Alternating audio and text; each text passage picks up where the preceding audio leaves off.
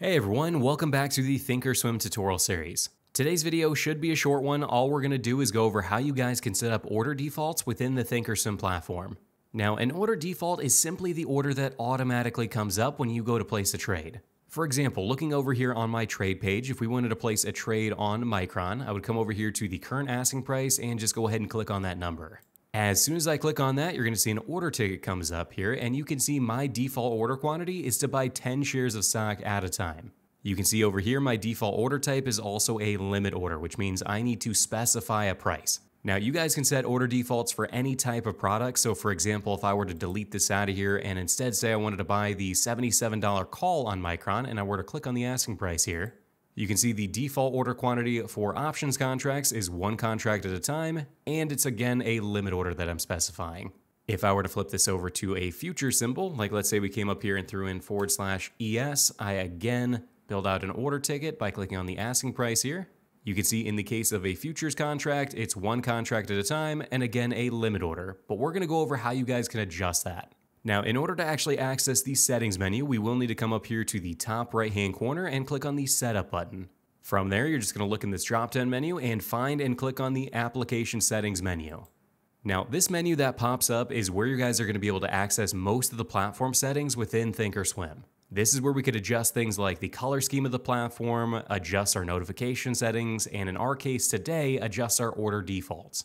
Now, in order to actually access the order defaults, we're obviously going to come up here to the order defaults tab and go ahead and click on that. From there, you can see all of the products that we could adjust over here on the left. And at the moment, you can see I've got the stocks tab selected. So over here on the right, you can see the default order type for stock is going to be a limit order, but we could of course go ahead and click on that and change it to any type of order that we want to use. Now, in my case, I typically do use limit orders even when I'm buying stock, so I'm going to leave it as a limit order. But let's say for me, I typically trade 100 shares at a time, not 10 shares. So what I'm going to do is actually highlight this number here and type in 100.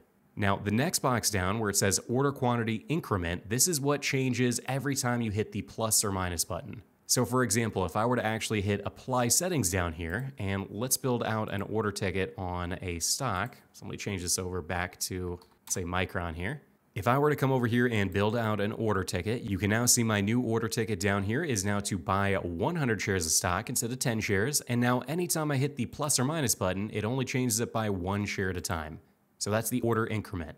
Now, if we wanted to change that as well, we could always come back up here to the setup menu, go to application settings, come on back over to order defaults. And let's say every time I hit the plus or minus button, I wanted it to change by 10 shares at a time. So I'm going to go ahead and highlight this number 1 here and type in 10.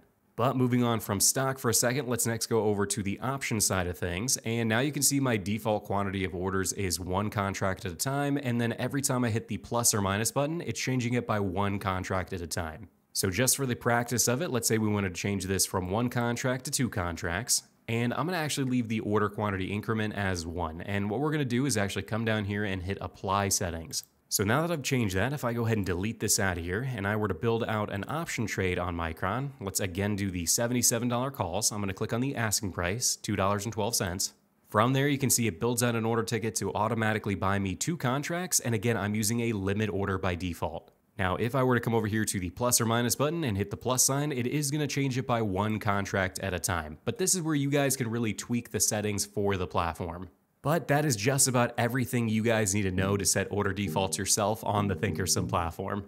If you guys were wanting to learn more about the platform, be sure to check out my other tutorial videos on here. I've covered just about everything you guys could possibly want to know about ThinkorSwim. If I have missed anything or you guys have any additional questions for me, please leave them down below. But we'll wrap it up here. I hope you guys all have an amazing rest of your week, and I'll catch you on the next video.